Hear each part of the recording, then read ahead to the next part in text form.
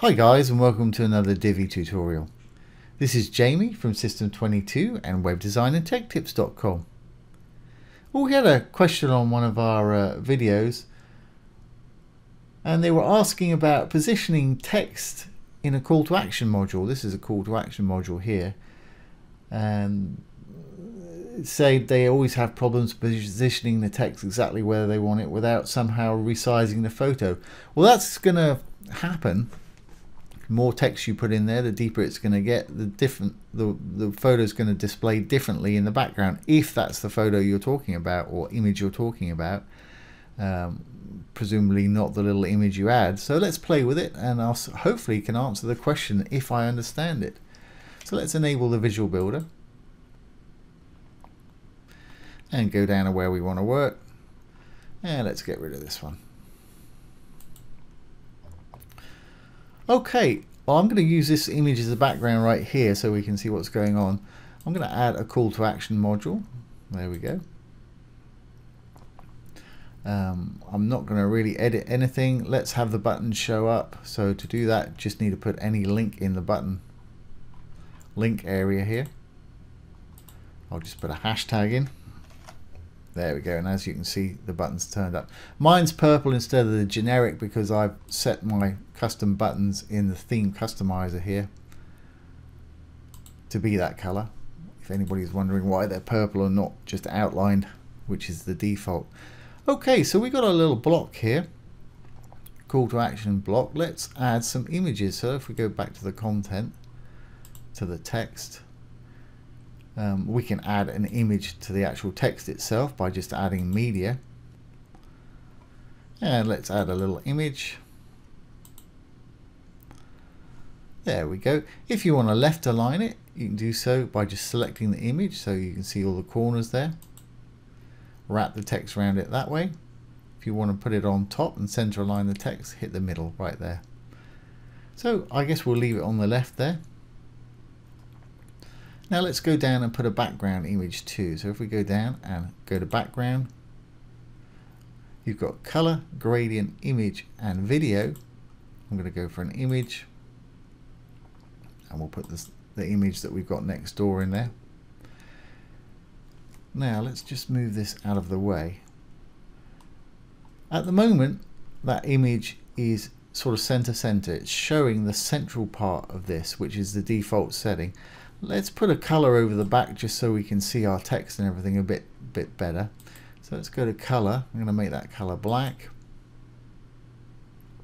And let's go to our image again. Roll down a little bit and let's mix them up.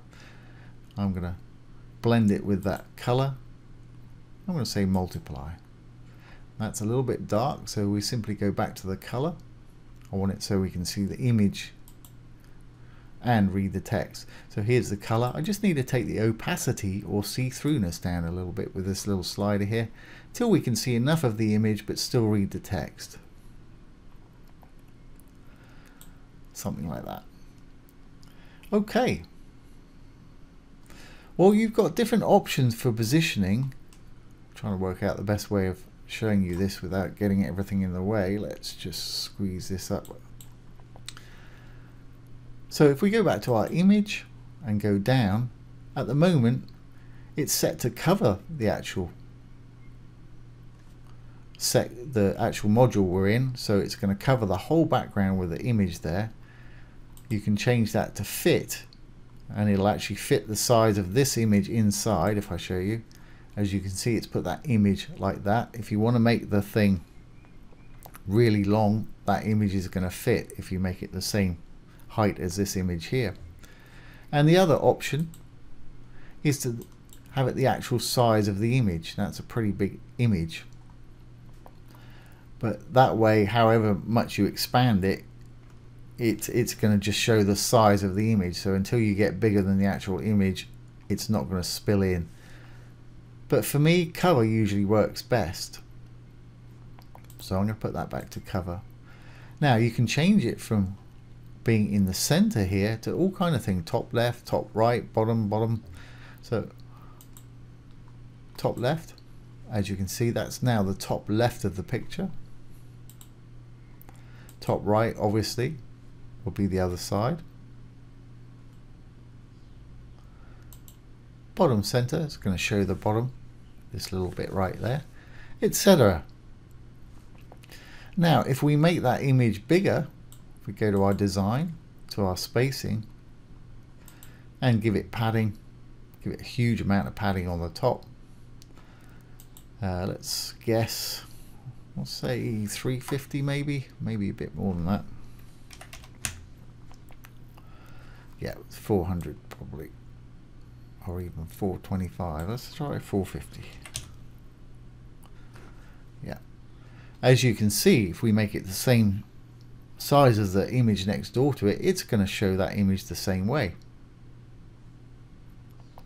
So let's just take that away. And we'll put 70 pixels all around.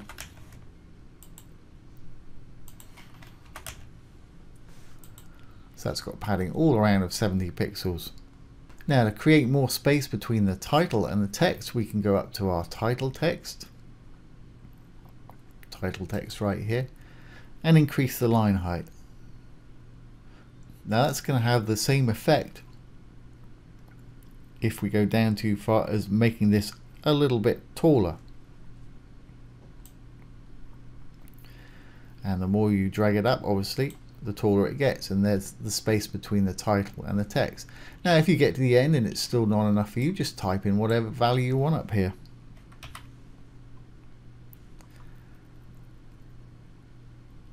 Not quite sure if you're talking about this one. This one doesn't seem to resize at all. It is the size that it is. Now I'm wondering if we can go to the content and sort of drag it and make it bigger. Move down to the body, drag one of the corners here.